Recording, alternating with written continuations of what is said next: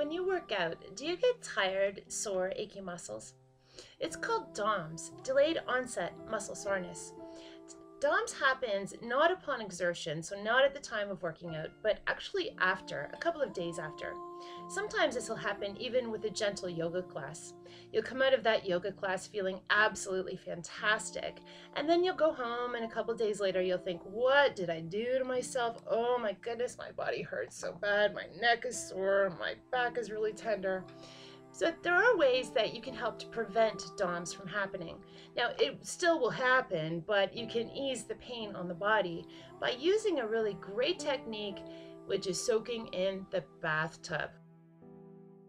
If you don't have a bathtub, well, you probably want to click off this video because this one is not going to help you. But if you have a bathtub, two things that you can add into the water.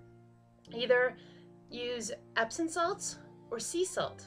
You can even get a really fancy in there, put some little tiny essential oils like lavender or something like that, just to really help the body to relax with the smell. But you don't really need to add any of those things, only sea salt or Epsom salts. Now, the thing with Epsom salts is we have to remember that it does draw out toxins from our body. And specifically, what it does is it removes some of the water that is being held in the body. Don't forget, we're like 80% water. So a really good thing to do is to be mindful that that is occurring for you and have a drink of water after you get out of an Epsom salts. It doesn't have to be boiling, but a nice warm bath, a perfect temperature for your body.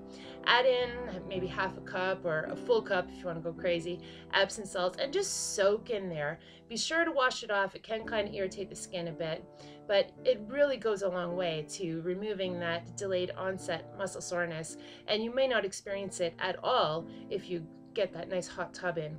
A shower does the same. Obviously, you can't put in Epsom salts through your shower head, so you're better off just to soak in the tub if you have one. If not, a nice lukewarm shower will help to ease muscle tension and pain. Have a great day. Be sure to click over to reikiandyoga.com. There's a great new report there on 5 ways to boost your health and wellness.